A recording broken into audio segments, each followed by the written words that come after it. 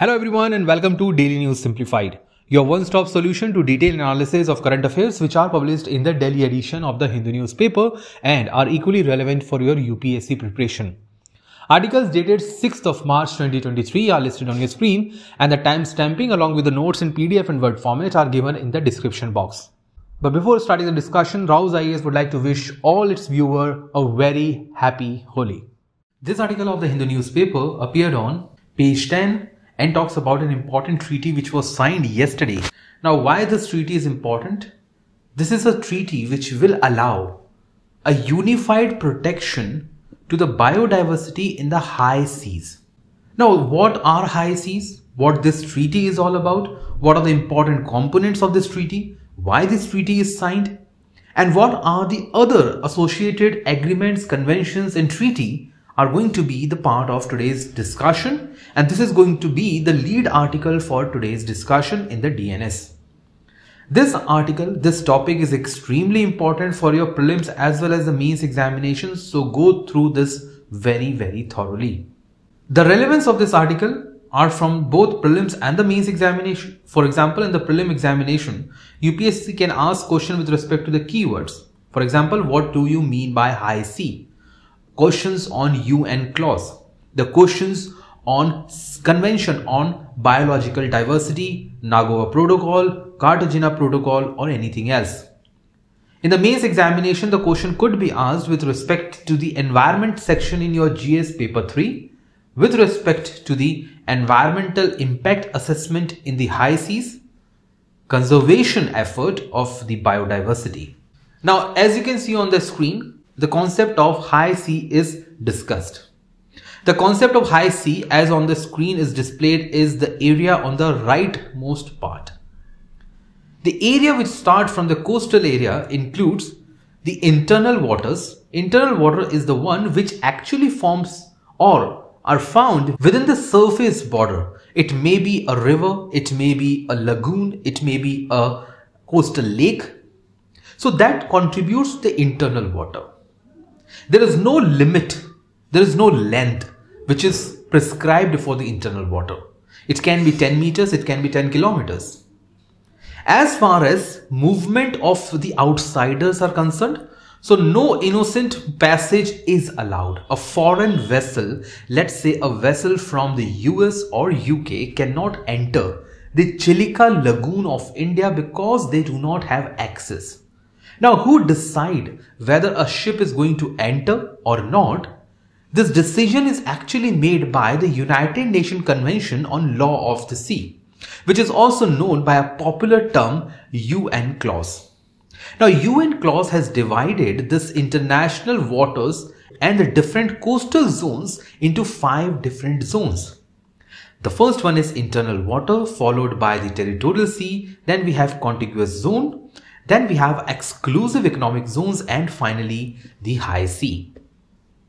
UN clause is an international agreement. Please understand this. It is an international agreement. It is a convention which was signed by the UN members to which India is also a party.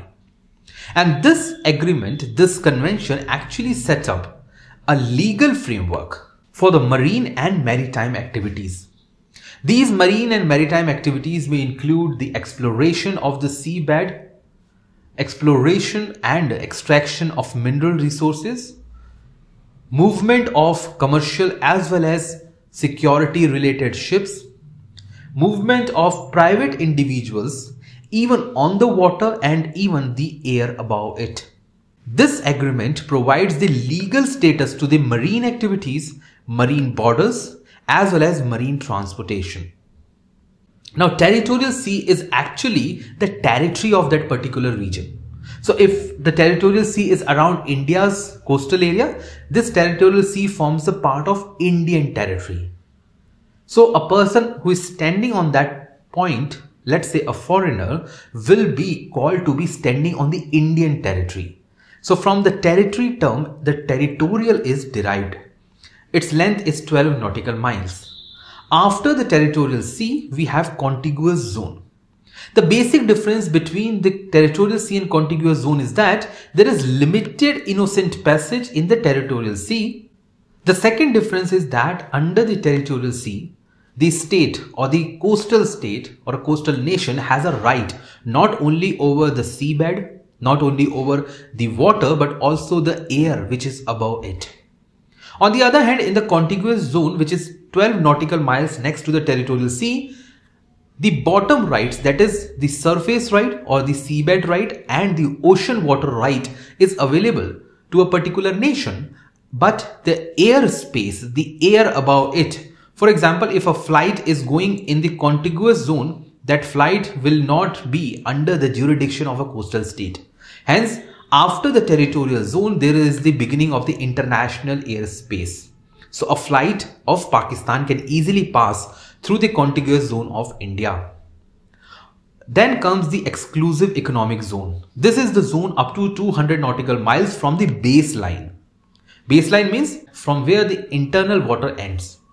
This 200 nautical mile actually includes the right to exploration for the economic purposes. For example, the exploration for mineral oil, exploration for rare earth material, exploration for sand can be used from this. And after the end of exclusive zone comes the high seas. And high sea is the one which is now holding one of the largest and most diverse biodiversity in the world. So what we require as of now is that we need to protect the biodiversity which is the component of the high sea across the world. We have largest oceans such as Pacific, Atlantic and Indian Ocean, which have very deep and vibrant diversity of not only flora but also fauna. So we have large whales, we have sharks, we have best of the best turtles, and there's varied species. We need to protect that.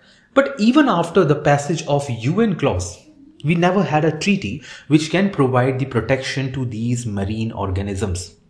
Surprisingly, and to a best of the efforts of the United Nations, after 2 decades, now we have signed a treaty that is going to protect the marine organism through a legally binding provisions.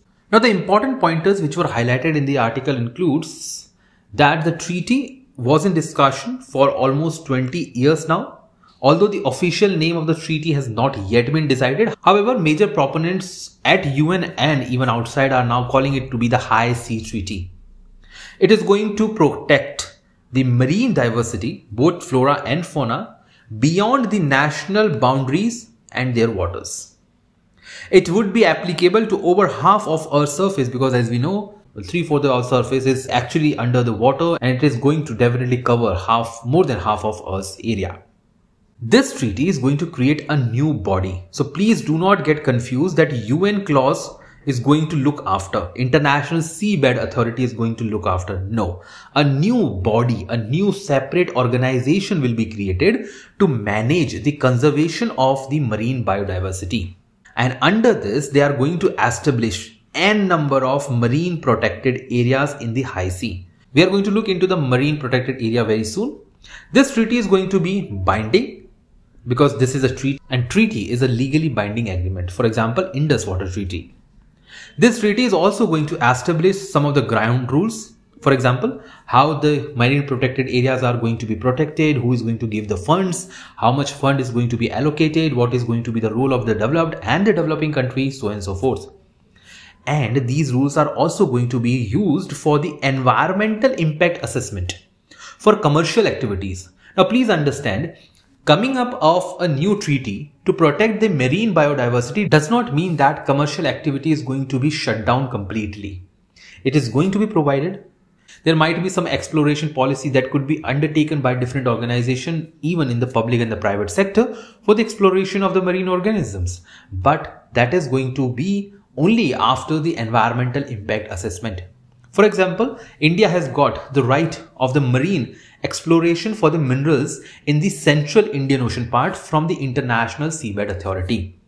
Now, if something happens in the similar manner in the future, environmental impact assessment is going to be taken up before providing the license for the exploration. If we talk about the exclusive economic zone of India, as you can see, this purple shaded portion is the EEZ of India. It has varied border. Because of the presence of the Lakshadweep Island and the Andaman Nicobar Island, the EEZ of India has been very larger. Now, India is just sharing the international marine border with Sri Lanka. Hence, the EEZ between these two countries is very, very small. On the other hand, it is very wide in terms of the Bay of Bengal and the Arabian Sea. Now, let's talk about what treaty has to offer. First of all is that the treaty has laid down a legal framework that will put in place 30% of the world's ocean to come under the protected areas, also known as marine protected areas. Now, what is marine protected area? It is a section of the ocean. Please understand this. It is a section of ocean, not rivers. So, marine protected area is a section or a part of the ocean where government has placed limits on the human activity. So, the exploration, transportation, all these activities are going to be very, very restricted. However, this area or the marine protected area allow people to work but do not damage the environment. Some of the nations have completely banned fishing in a particular marine protected area. On the other hand, some have allowed the entry of the people to their MPAs. As of now, there are around 5,000 marine protected areas across the world that contribute around 0.8% of the ocean surface. One important point to note here is that world's largest marine protected area is the Raus Sea region, which is under the Raus ice shelf. If you go through the basic map of the Antarctica, you can see that this is actually the Raus Sea protected area. It is the largest in the world. It is on the southern part of the Australian continent. So over here you can find Australia. In terms of India, there are 129 marine protected areas or the islands. Government of India have created some of the islands to be part of the marine protected area. The largest number of such protected areas are in Andaman and Nicobar, including the islands.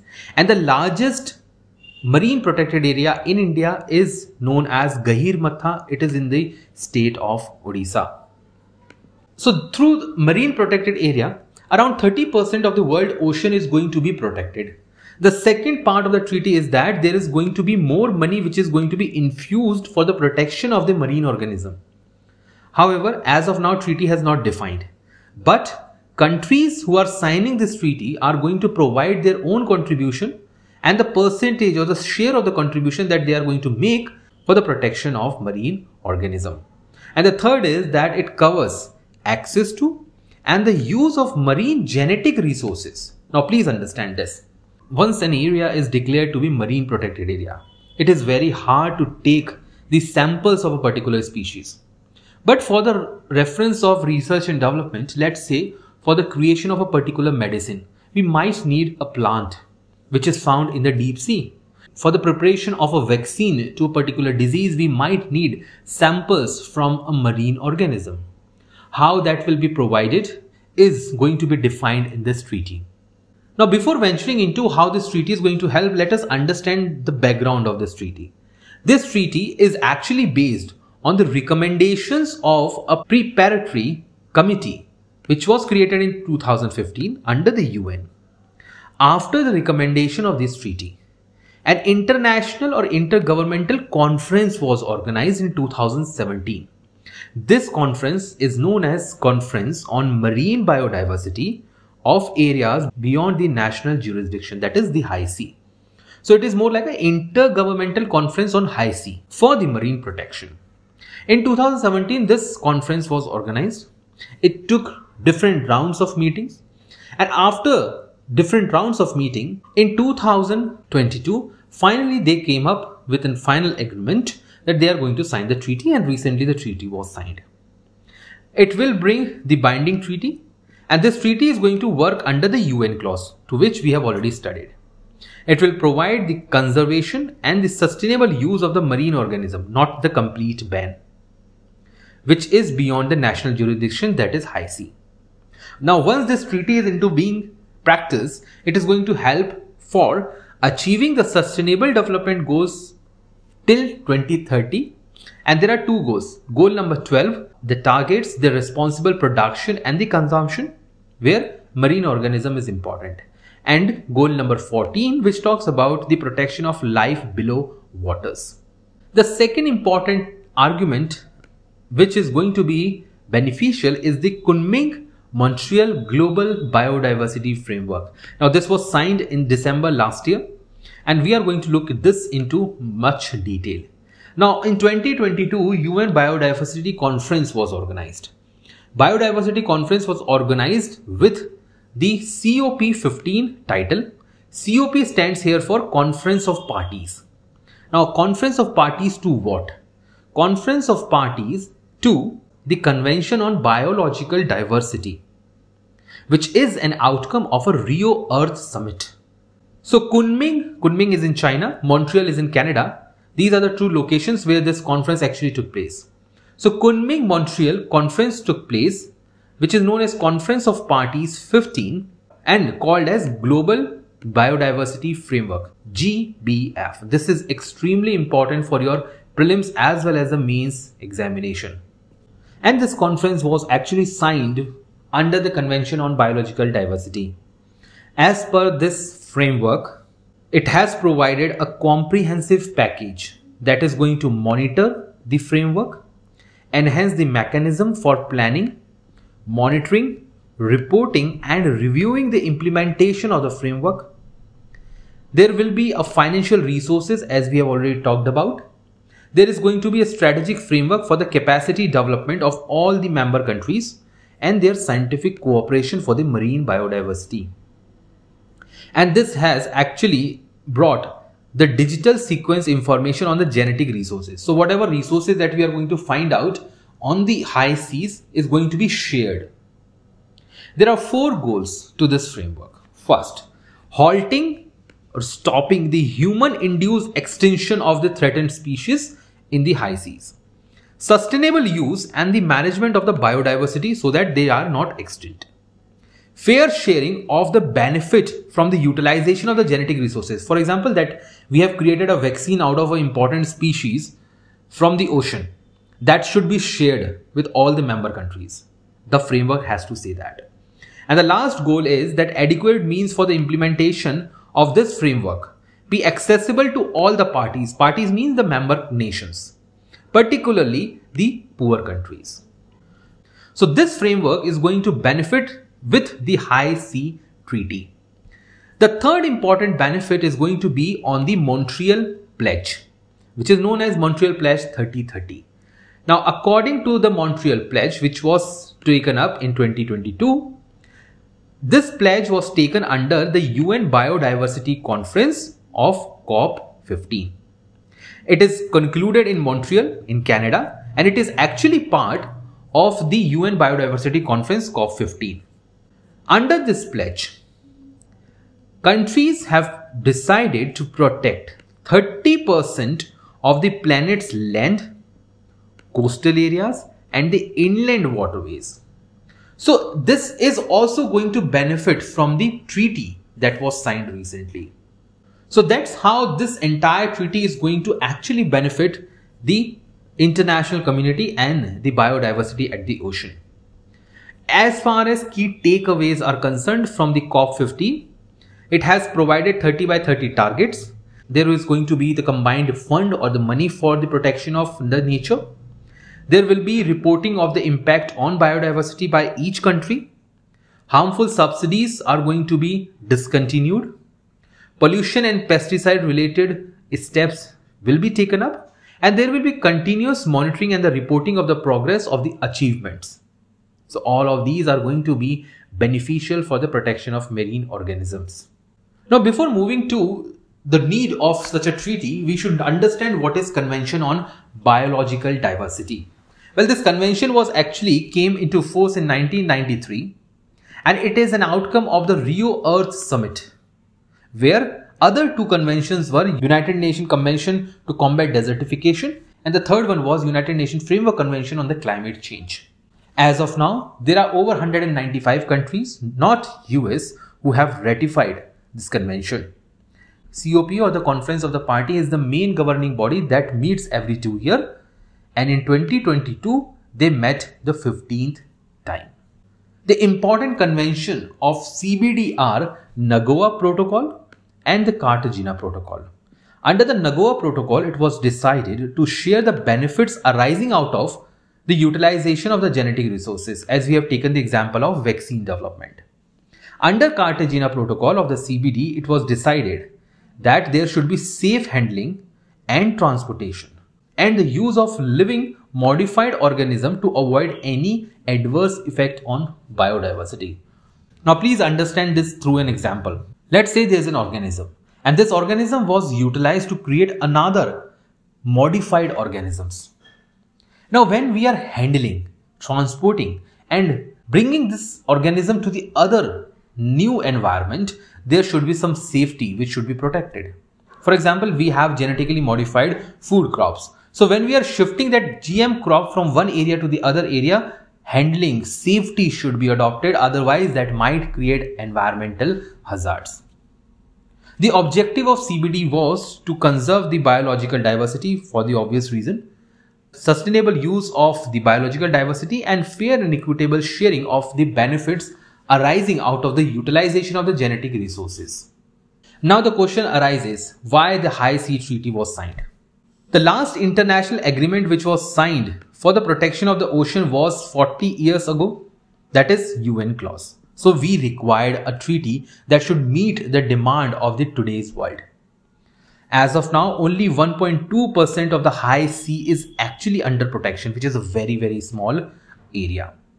As of now, the marine life which are living outside these protected area are under extreme risk from the climate change, overfishing, especially the whales, and the shipping traffic.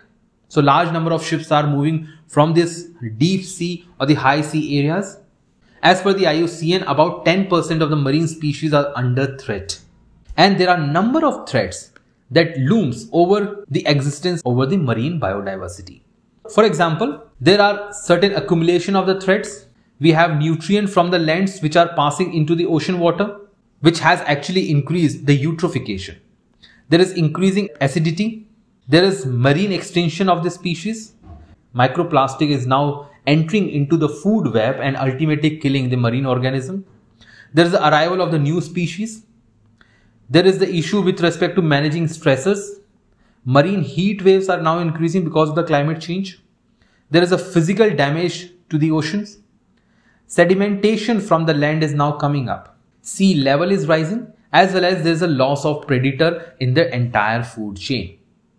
And because of these multiple regions, nations have come up with this important treaty that was signed very recently. So all the students are requested to go through this treaty thoroughly and try to prepare it for the upcoming prelim and the mains examination. That's all in this discussion. Let's now move to the next article for the day. This article of the Hindu newspaper appeared on page 1st and talks about the regulator's proposal on Rajasthan power lines that flouts the SC order.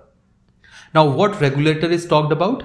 The regulator is Central Electricity Authority. It is a regulator for the power sector in India, and according to Central Electricity Authority, the power lines below the 33 kilowatt will go for the underground work and others are not. The other power lines which are above 33 kilowatt are going to be fitted with the bird diverters.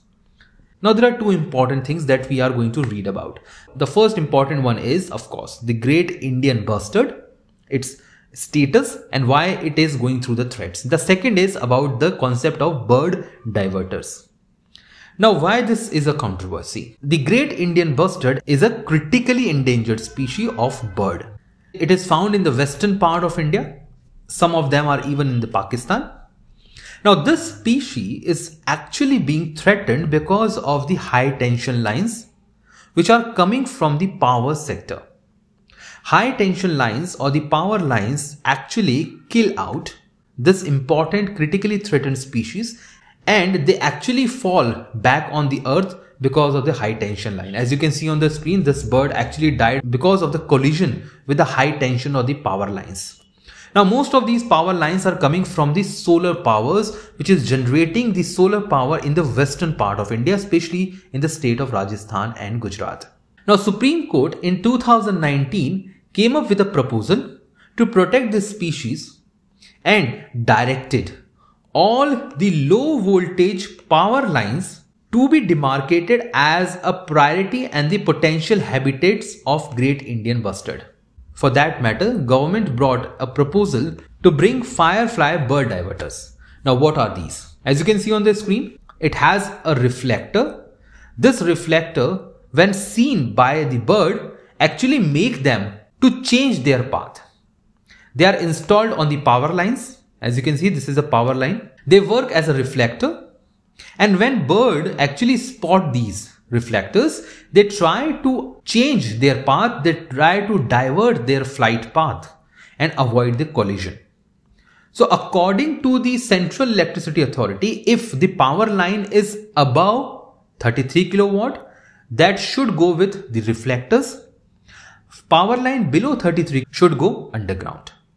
Now the environmentalist says that this is going to bring the partial relief, because we cannot expect all the birds to follow what government is thinking as a diversion from the fly-fire bird diverters. There might be some birds who may not get used to the reflectors and still being killed by the wires. Now coming to the Great Indian Bustard. It is one of the largest flying bird in the world, one of the largest.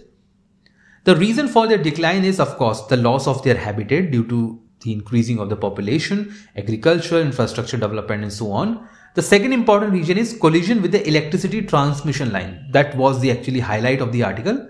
And the third is the stray dogs, which are actually known to attack the bustard's eggs. As far as conservation is concerned, so they were declared as critically endangered, which is the highest form of protection an animal can get. They are also listed under Schedule 1, so there is no hunting of these birds. They are also listed under the Appendix 1, so no export or import of the birds. And they are also the state bird of the state of Rajasthan. As far as their protection is concerned, so in the state of Rajasthan, Desert National Park is solemnly dedicated for their protection. In Gujarat, there is Nalia Sanctuary. In Madhya Pradesh, there is Karera Wildlife Sanctuary. However, since 90s, there is no such Great Indian Bustard over there. In Maharashtra, there is Nananch Grassland, and in Andhra Pradesh, there is Rolapadu Wildlife Sanctuary. So all these 5 areas were created to protect this critically endangered species in India.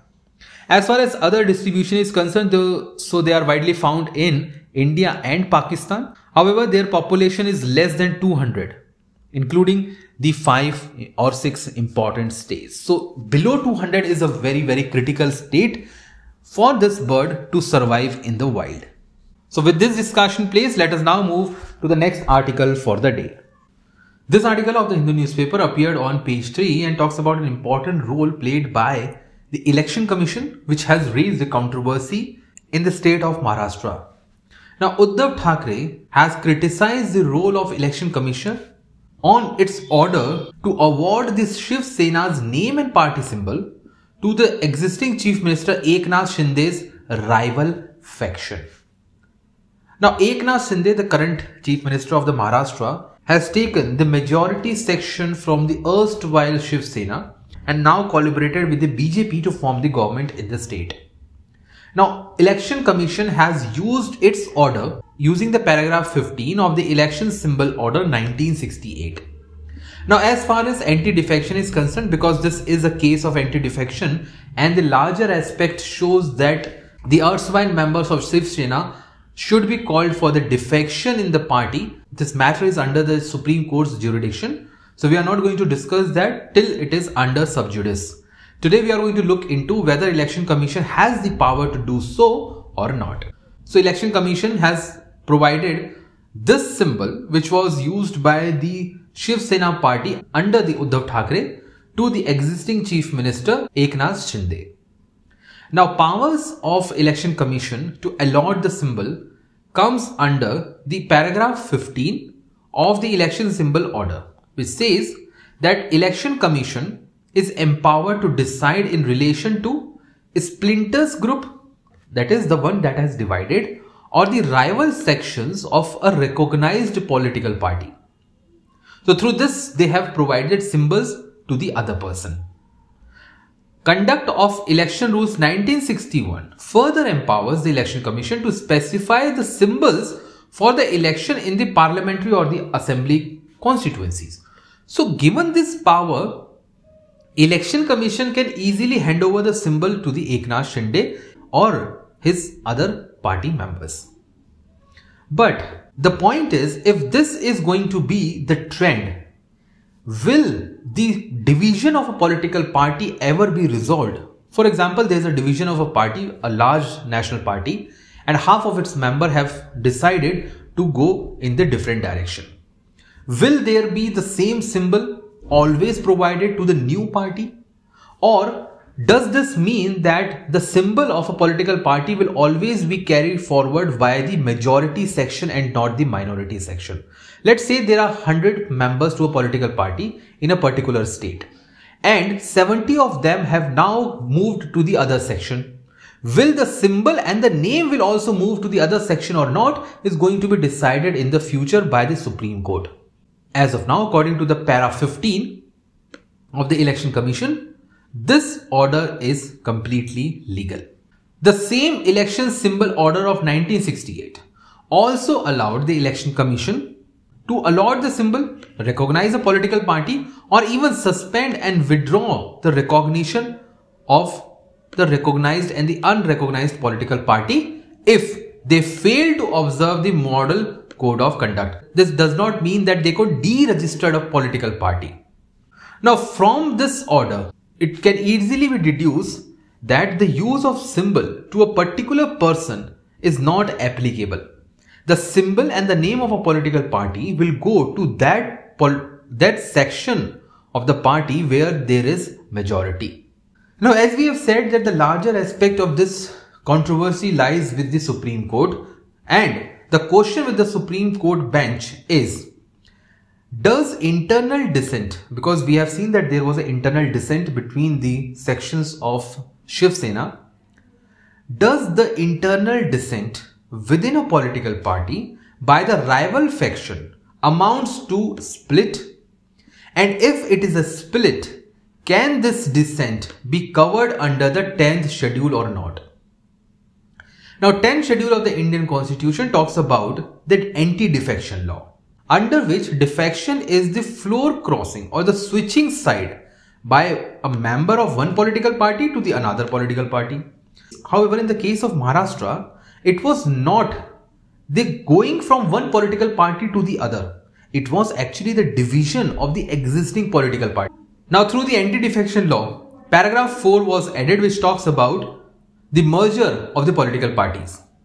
This paragraph says that disqualification on the ground of defection will not be applied if there is a merger of political parties. However, this remains silent in case of the split. This paragraph provides that if the said merger is with 2/3 of the members of the legislative party who have consented to merge with another political party. Now, let's say there is a political party and there are 100 members, and 67 of these members actually agree to join other political party. Then this will not be qualified as the disqualification. However, on the other side, it does not talk about the existing split in the 100-member party. So that remains the matter of concern, and that is under the sub judice, and the coming time will only tell us what is going to be the direction of this judgment. That's all for today's Daily News Simplified. Stay tuned for more such updates. Thank you.